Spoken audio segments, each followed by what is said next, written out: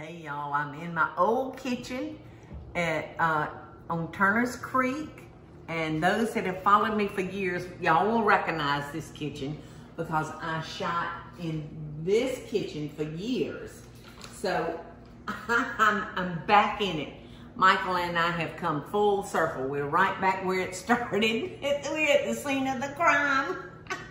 It's a good crime. That's the wall that my two dogs ran around and found Michael propped on his chain link fence, smoking a cigarette and talking on his cell phone. And you know what? 16 years later, the only thing he doesn't do any different is he ain't smoking cigarettes. Exactly. It's cigars now. And they stink so bad.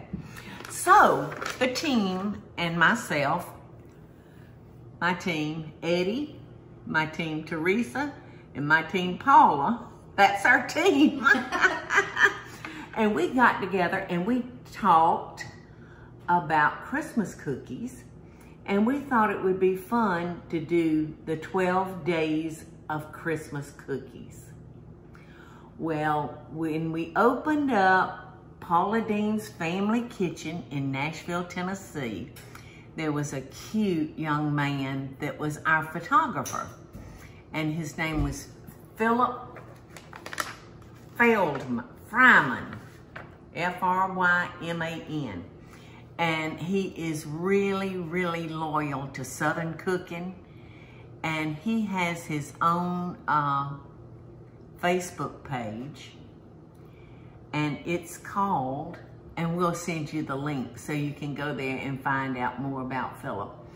But it's Philip,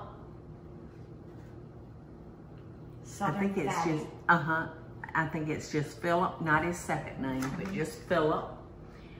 And Southern and Southern Fatty. Now the Fatty is all capital, Fatty.com. So it's Philip, Southern Fatty, capitals.com.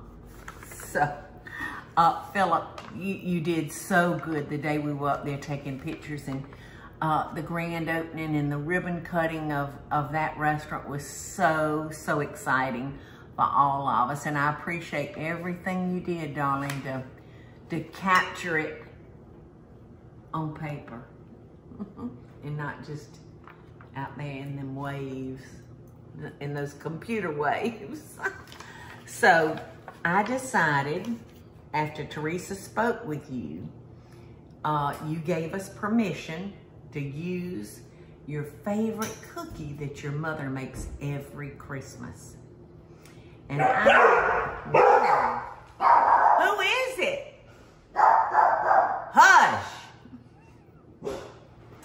So I have had this cookie years ago. I'm almost thinking my grandma Paula might have made it, but I don't know that I've ever made it. So Philip, I'm thrilled to death to get your recipe. And it's called Cornflake Cookies. And it's an easy recipe. Prep time, maybe 15 minutes. Cook time, about 15 minutes. So this is really gonna go quick. So I can't wait to try you and your mama's cornflake cookies. And we're gonna start off by beating 2 sticks of butter. Y'all ain't shy about all the butter and Crisco used in this recipe. That's Southern cooking, though. I know it's Southern cooking. And this is butter flavored solid shortening. Of course, you know who makes it. They've been around for 100 years. So we are just gonna beat these. All right, let's see, he tells cream, butter, sugar, and shortening until well combined on this. So I'm gonna beat this for a minute, and then I'm gonna throw in our sugar.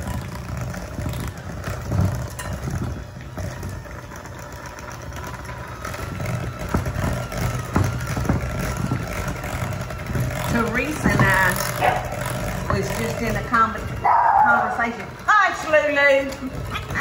we were just in a conversation about whether you're supposed to use like Frosted Flakes or just plain corn flakes. And Teresa said, I'm adding 2 cups of sugar, y'all. And Teresa said, well, I bought just plain old plain old corn flakes, because Frosted Flakes has a whole bunch of sugar. And since we just put 2 cups of sugar in here, Teresa felt like we did not need any extra sugar. What does Paula think? Oh, a little more sugar didn't never hurt nothing. So you would be using Frosted. At my belly. No, Teresa, since I didn't see Frosted anywhere, I'd have stood up there and I'd have had a debate with myself. But I would probably have just settled on what he said. Cornflakes. It's unusual for you to follow a recipe. I know. I know it. So, Philip, you're just a dear, and I'm so proud for the first recipe of 12 Days of Christmas is yours. Okay. So that seems to be pretty good. All right, now let's see what his next step is. He tells us to sift together flour, baking soda, on the left-hand side. over here, Yep. cream of tartar right here, And salt. and okay, how much salt did he say? Half a teaspoon, I believe. Half a teaspoon, yes. So, let's see what I can transfer this with. I think I'll use this. So this is all-purpose flour, plain flour, or all-purpose, whatever you call it.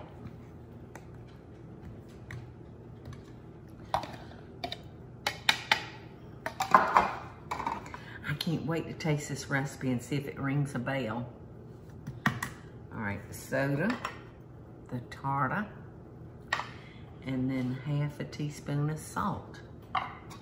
You know, this sounds like to me kind of that potato chip cookie, Teresa. Have you ever had the potato chip? I have. Well, my cousin Don, when he and Darlene come up and spend Christmas with us, he makes that beautiful cherry cookie every Christmas. And we've done that for years and years and years with Don and Darlene. Is that the chocolate chunk? No, it's the cherry cookies with the icing on top. Oh my gosh. They are so good and they look real Christmassy. Wow. They good. So, and he also makes that potato chip cookie, which this reminds me of that cookie, yes. Come on, flour, get through there. You know what I found is the last ingredient to stay in the sifter? The salt? Kosher salt. So I just turn it up and put it in there. All right. So let's see what little Philip says. Did I leave? May I have my measuring scoop, please? Thank you. All right. So by hand, all right, let's see. He said add this to the butter mixture and combine until just mixed. So that's what we're gonna do. He doesn't say to add it in small amounts. He just says add it to our butter mixture. So I think I'll do it like two separate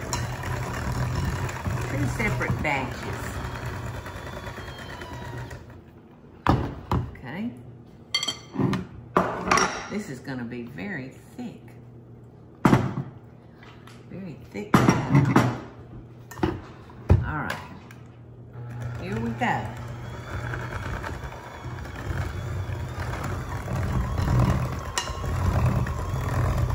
You know, every time I hear, here we go, there we go, I think that's children's nursery rhyme.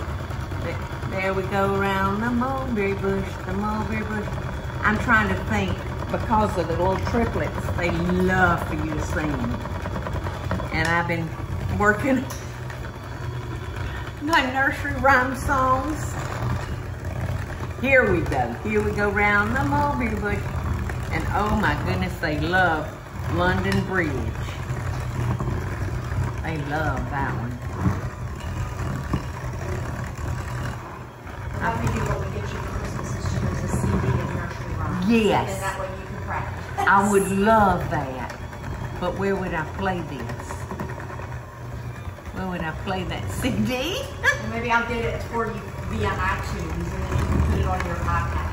Oh, And play okay. it on your iPad. Yeah. Because do we have a CD player, Eddie? I don't think so. I don't think I got one of That's those. so sad. That's how far we've come along that CD players are obsolete. They are. No, not really. I mean, we still have them in cars, I think. Yeah. People have them. Yeah, I think I've got one in my car, but I have never, and Lord have mercy, what if I had that car 8 years? I have never figured out how to put a CD in it. You have Sirius, don't you, on your... You have one Yeah, of them. They yeah. probably have a nursery rhyme channel. They have everything. If I was not computer illiterate, that would be a grand I idea. have a feeling that we can figure it out. All right, let's see. I need a spatula. And Philip says to just beat this until mixed. All right, I'm gonna try to sling some of that batter off without slinging it all over us. Did I get you, Eddie? Nope. This Well, is, look, it went way out there. it's a nice deep counter. Uh-huh, it is. But it about got you, it was close. All right, so Philip tells us to add the vanilla. 2 teaspoons. 2 teaspoons. Yes, ma'am. Thank you, because I'd already forgotten.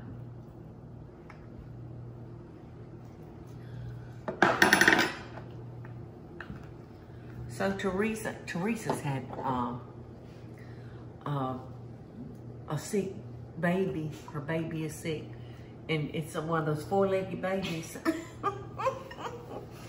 And do you have your dog home? I meant to ask I you. did. I brought him home. He has a little slip disc, bless his little heart. A slip disc, and he's part I don't know. He was a Dachshund? rescue, and he's A got rescue. a little bit of. They told me King Charles Cavalier and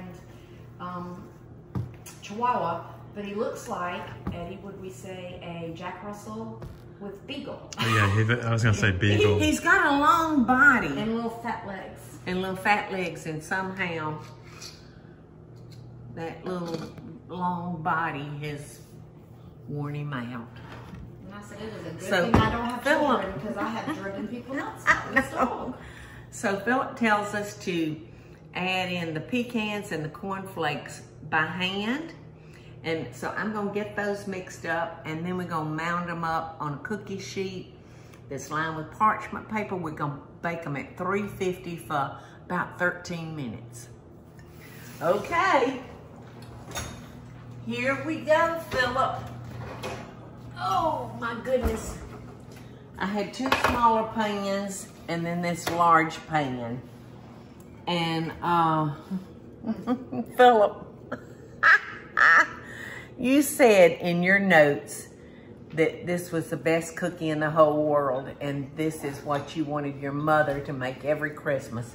Well, I tell you what, oh, Paula Deen's jumping on that same bandwagon with you, because I taste, you can see there's a cookie missing off this plate right here. I had to already taste one, and they are out of this world. And guess who showed up? Look over there. Guess who showed up just in time? Michael Groover can smell a cookie baking 5 miles away. Can't you, Mike? Mm-hmm. Come here, Henry. Papa does love him a good cookie. What do you think about it, Henry? It's good. Isn't it good? You hadn't tasted it yet, have you, Michael? No, I'm waiting. You want?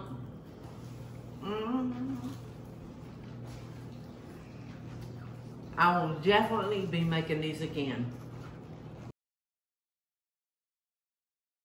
Hey y'all, it's Paula Deen. Now, if you enjoyed this video, be sure to like it and click the subscribe button as well as the notification bell to be alerted when I post a video.